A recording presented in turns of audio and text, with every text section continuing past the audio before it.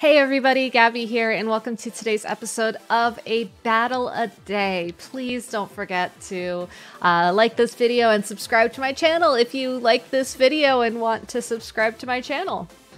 Now for today's/this week's A Battle a Day, we're going to be taking a look at the VGC Cup results and teams that did well, because it shows a very interesting shift in the metagame that I think we'll be seeing more of as we go into Players Cup 3. Invites for Players Cup 3 have not been sent out yet, but the TCG peeps just finished their qualification month, which means we'll probably be getting those invites out within a couple of weeks. So it's important to just keep an eye on the metagame and keep an eye on what's doing well at tournaments for that reason. And honestly, I saw some things in this top 16 that I wasn't really expecting, which is very interesting.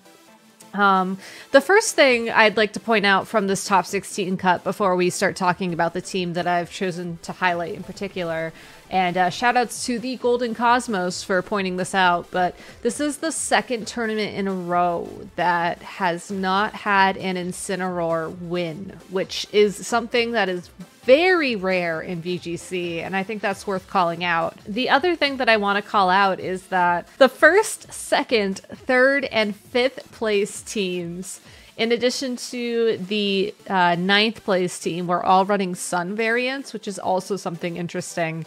I think we first saw Sun do well at a tournament back in the Women's Cup. What was that, like a month ago now, with Elisa's team. And I think a lot of these teams have sort of taken what she has done and put their own spin on it, which is kind of cool. And I'm looking to do that myself, but I saw, and I apologize, I don't know how to pronounce this, CML's team, which ended up placing first. And I looked at it and I was like, yeah, you know, I'd probably run something like that, since it's a really interesting mix of Groudon and Charizard and Venusaur for your Sun mode, and then you have Porygon 2, Grimmsnarl, and Glastrier as a slower, like, Trick Room mode.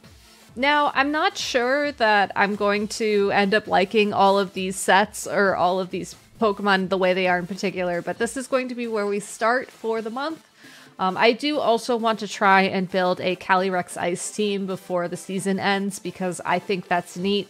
And I just really like Calyrex's big noggin. It's just been growing on me as of late. So we'll get to that when I get to that. But for now, let's take a look at CML's team. So the interesting thing about this team, if you've been looking at the graphic and not looking at my face, is the fact that the Groudon has an Assault Vest, which is something that is very, very unique. So the moves itself make sense when you think about, you know, having decent coverage on a Groudon. You have Precipice Blades for that ground type move, Heavy Slam, Fire Punch, Rock Slide. Like, these are good coverage moves on a Groudon. But I don't think Groudon with Assault Vest is something that we've really seen at all yet in Series 8. So I am really curious about how this Groudon has been trained in particular. I mean, looking at usage stats alone, Assault Vest is around 8%, so it's like, it's there, but it's just not as prominent as what we have on this team. And it's also an interesting item choice, because you really don't want to be Dynamaxing Groudon on this team. And it's a really interesting item choice because you really don't want to be Dynamaxing Groudon on this team. And I think that having an Assault Vest and just like accepting that you're going to be a little bit bulkier on the offset rather than relying on Dynamax for that bulk is pretty smart. The Venusaur and the Charizard are the two Pokemon that you would want to Dynamax if you're going with the Sun mode. If you're playing the Trick Room-ish mode on this team, you would probably want to run Glastrier.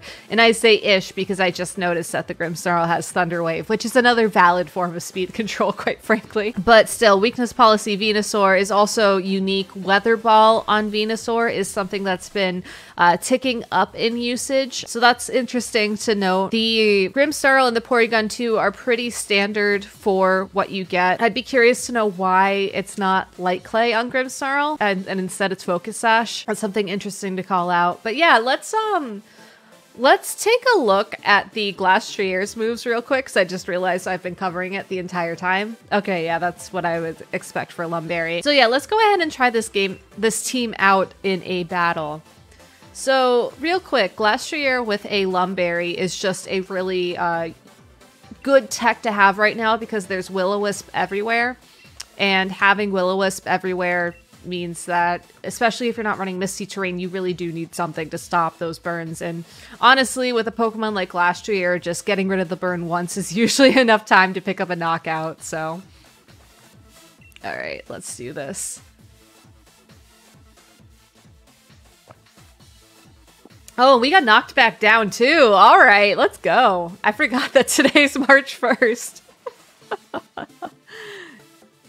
Even though I started my video out like, yeah, it's a new month, let's talk about our new content strategy. Completely forgot that Battle Spot ratings reset. So we're going to be playing Will, and this does not look like a favorable matchup for Will, but we'll see. No weather control right off the bat. That's going to be important to call out. We do have one Intimidate user on the opposing side of the field in the form of that Landorus-T. Also Galarian Moltres, Solgaleo, no Necrozma, Spectrier, Tapu Fini, and Grimmsnarl. So without having much exposure to how this team quote-unquote should work, I think what I want to do is go just immediately on the Sun offense. I want to bring Charizard. Actually, hold on. Does Charizard have a grass type move? It does not. Alright. I still think I want to bring Charizard though. Like, it's either Charizard... Yeah, no, we'll bring Charizard. And then I'm going to bring Porygon 2 as my last Pokemon to have a bulky switch. Things I'm going to watch out for. Primarily, the Spectrier is something I'm a little bit afraid about. That's why I'm starting out with the Chlorophyll lead. Also, my opponent doesn't have anything obvious to mess around with weather, so I feel pretty free to send Groudon in here, and then even if I do get intimidated, just switch it out. Again, we're running Assault Vest, so we can afford to play this Groudon a little bit differently, which is what I'm hoping to showcase as well with this setup, but, okay. Yeah, okay. I don't know if I just, like, just go for the turn 1 P-Blades here and just be done with it, honestly. I don't think the Solgaleo stays in, but on the off chance it does, I really want to get a nice hit onto whatever does come in, and I don't want to rush my Dynamax. I see no need to right now, so we'll just go for the Sludge Bomb into Grimmsnarl, and if P-Blades is kind to us, maybe we'll actually get a turn 1 knockout on said Grimmsnarl. I don't know. My opponent could also go for like a fake out Zen Headbutt here into the Venusaur. That would certainly catch me completely off guard, and might have been something I should try and mitigate for a bit more, but I think I'm gonna be okay. I think I'm gonna be okay. So, alright. Yeah, this is fine. They're just setting up Reflect this turn, so this is fine.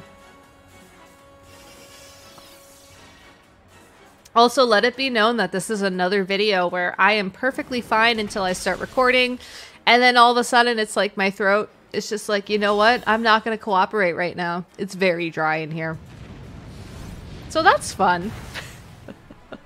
Alright, we did get the turn 1 KO on Grimmsnarl. This means we only have to worry about Reflect, and honestly, especially if the Landorus comes in, and I feel like the Landorus has to come in. No, Moltres, okay. Yeah, alright.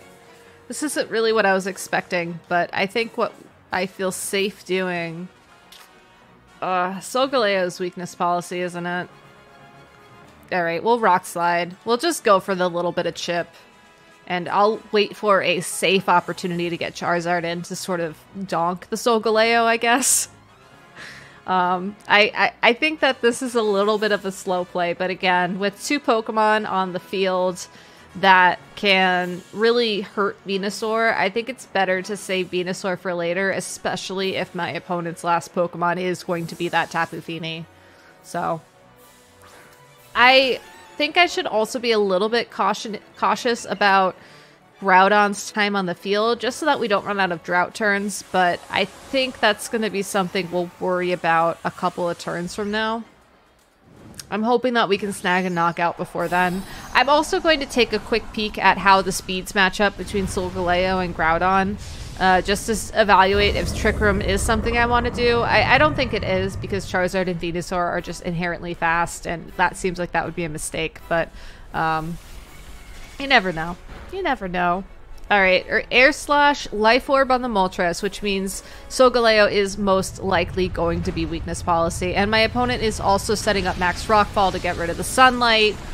Alright, completely ignored Groudon, probably hoping that I would take the bait and go for something like a Fire Punch or a Precipice Blades to activate that Solgaleo's Weakness Policy. Not gonna happen. Not yet, at least.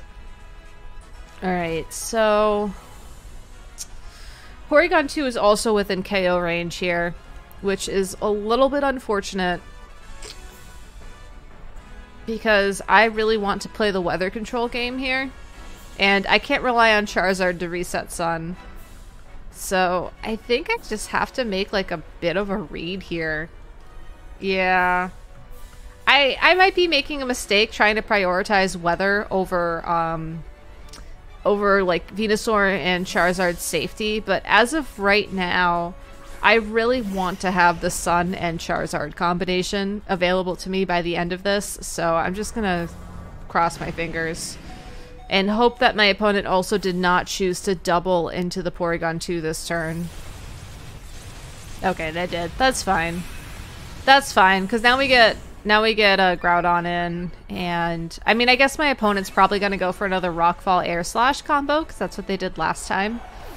I do have Sleep Powder. I do have Sleep Powder, and Sleep Powder would make maneuvering this whole situation a lot easier. But I could also send in Charizard, Gigantamax, and then switch and go for the big hit. I think that's what we'll do.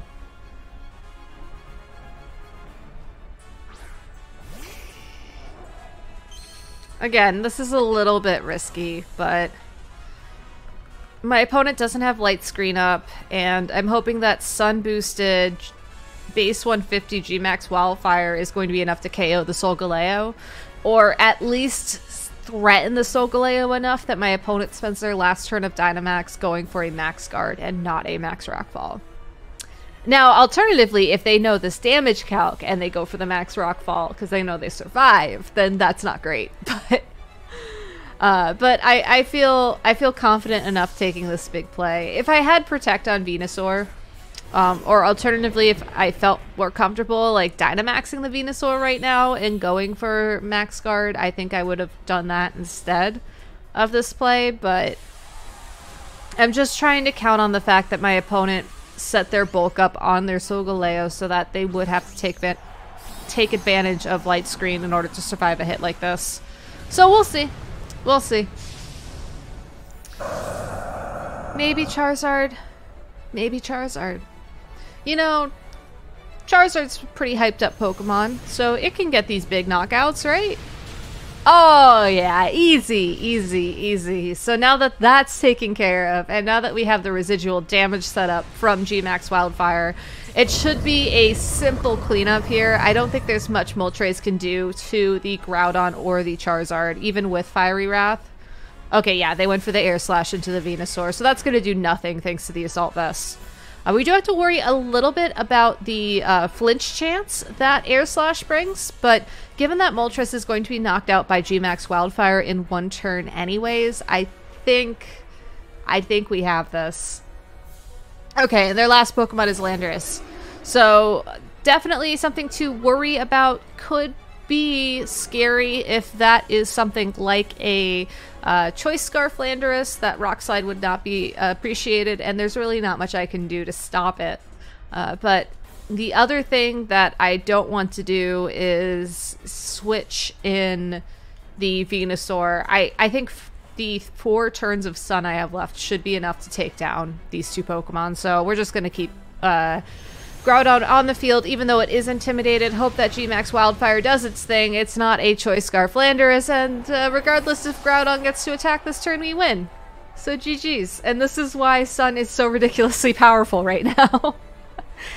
For what it's worth, my opponent did have the right idea when it came to removing the Sun with the Rockfall. It's just that it's really hard to keep the sun off the field, I should say. You know, keep rain or sandstorm up when you're relying on your Dynamax Pokemon to set the weather, and your opponent can just switch things around. And admittedly, I didn't have the best setup for switching things around. I kind of trapped myself on the field pretty early on with the Groudon and the Porygon 2, but still, overall, you really just have to play this weather game. So if you're looking for a way to counter teams like this, which is, I think, something that everybody should be keeping in mind for Players' Cup in particular, if you get in, I would recommend trying to either, one, set up Trick Room and force your opponent to not rely on the Sun mode of the team, because I think that given the two options, I think the Trick Room version of this team is a little bit easier to power through. Or two, you know, try and fit a weather setting Pokemon on your team. It doesn't have to be Kyogre. You know, Sandstorm from a Tyranitar or a Hippowdon, I guess, is just as effective as Drought or Drizzle right now, because we do not have the Primal Reversion forms. And giving yourself the ability to sort of switch weather around, or even use like a manual Rain Dance or a manual Sunny Day on a Pokemon, is really going to be key. So I'll be showcasing a few more matches with this team this week, just to give you all an idea of how it works and what you should be thinking about when either building your own team like this or trying to counter it. I'm going to try and build my own team like this just because I think it's neat.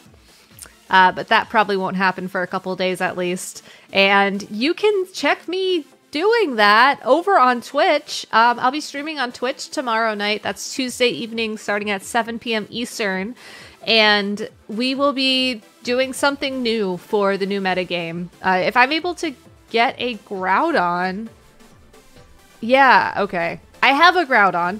I don't think it's actually traded into my account yet. I think it's still on Pokemon Home, so I need to find somebody else with a Groudon. But if I get that whole situation set up, maybe we'll do our own sort of fast iteration on this type of team. If not, maybe we'll just go big noggin mode and start working on a Calyrex Ice team. But regardless, it's going to be a lot of fun. Thank you all for checking that out. You can find the link below in the video description. If you like this video, you can also leave a comment and tell me so. You know, I know that I primarily showcase metagame teams here, but I think it's really important to keep a pulse on the metagame, especially when you're preparing for big tournaments. And what better way than to look at what's winning? So that's what I do. So yeah, that's it for today. Thank you all again for watching. I really do appreciate the support, and I will see you next time on a Battle a Day. Have a great day, everybody. Bye-bye.